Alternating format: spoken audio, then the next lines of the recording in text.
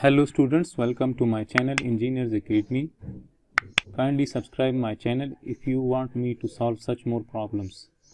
Now I am going to solve this particular problem. In this problem it is said that two men are sliding a 100 kg crate up an incline. If the lower man pushes horizontally with a force of 500 Newton, and if the coefficient of kinetic friction is 0.40, determine the tension T which the upper man must exert in the rope to maintain motion of the crate. Right, so this person is applying 500 Newton force, right? So if I represent the force applied by this person, right, so this force is acting in the horizontal direction and its magnitude is 500, right? So I will write that this is 500 newtons, right?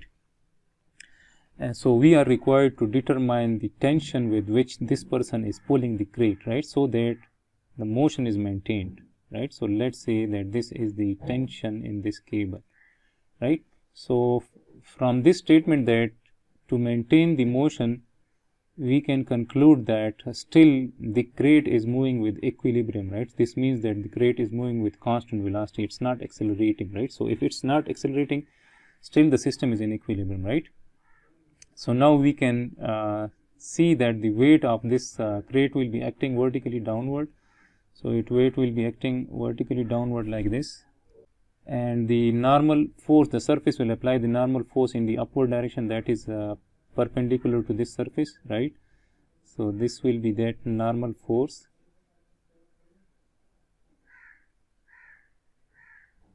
This is the weight, and weight is 100 times 9.81, so this is 981 newtons, right? And if the crate is moving in the upward direction, so the kinetic friction will be acting in the downward direction, right? So this will be the kinetic friction, right? And this will be Fk, and Fk will be equal to mu k n, right? So we can write that this is mu k n, and mu k is given, this is 0.4, so I will write that this will be 0.4 n, right? So here this friction force will be equal to 0.4 n, right? And as we can see that this incline is making 30 degrees with the horizontal, right? So now if we consider the x and y axis is like this, let's say if this is my positive x and positive y direction, x axis is parallel with the surface of the incline, right? So let me isolate this as a free body diagram. So this will be our free body diagram. So now if I draw if we need to resolve all these forces along this x and y axis, right? This is our x and y axis, right? If I draw a line parallel to the line of action of this n force, right? So this line will be perpendicular to the surface, right? So this will be the y axis, right? And if I extend the line of action of this weight, right? If I extend the line of action of this weight, so then this line will be perpendicular to horizontal, right? If I draw that inclined surface here, right? Let me draw that inclined surface here.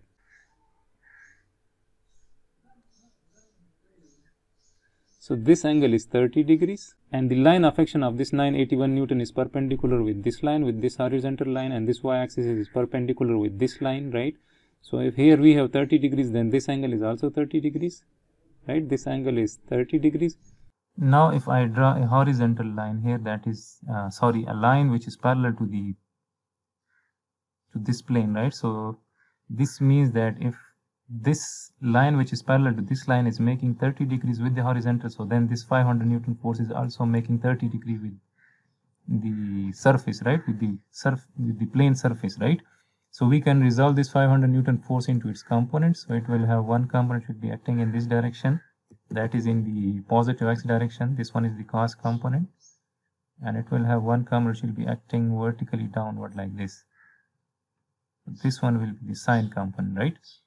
And similarly, if I draw again line parallel to that inclined plane surface, this angle is given, this is 15 degrees, right? So this is 15.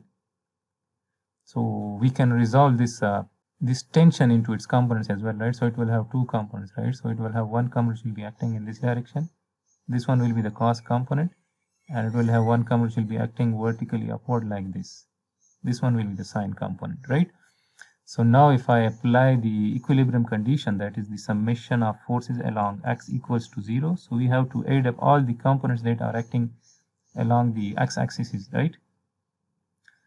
So now as we can see that this component, this is 500 cos of 30 degrees, this is acting in the positive x direction, right? This one.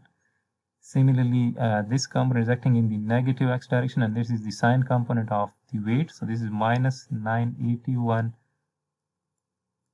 sine of 30 degrees. Similarly, this 0.4 n is acting in the negative x direction, so we will write minus 0.4 n.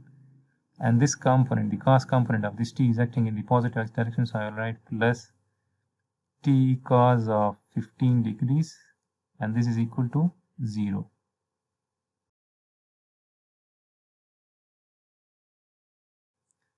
This is minus 57, right? So this is minus 57.49.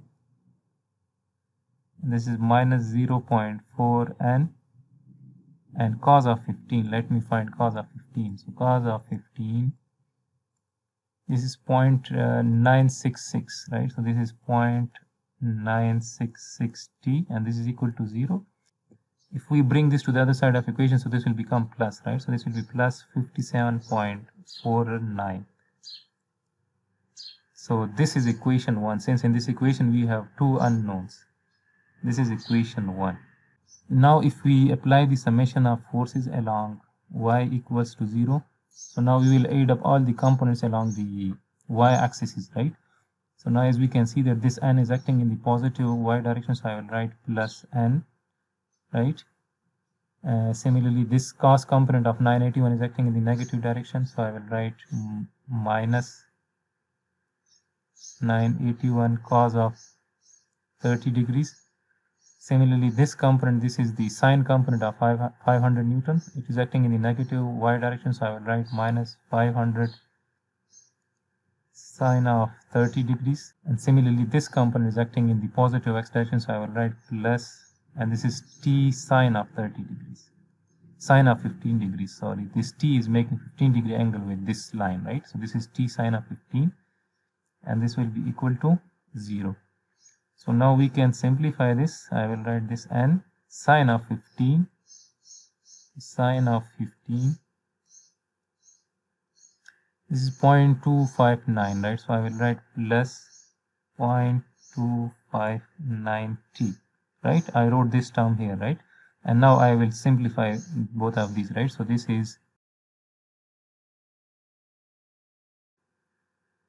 minus 1099, right? So we can write that this is minus 1100 approximately, right? And this is equal to 0. And if we bring this to the other side of equation, so this will become positive.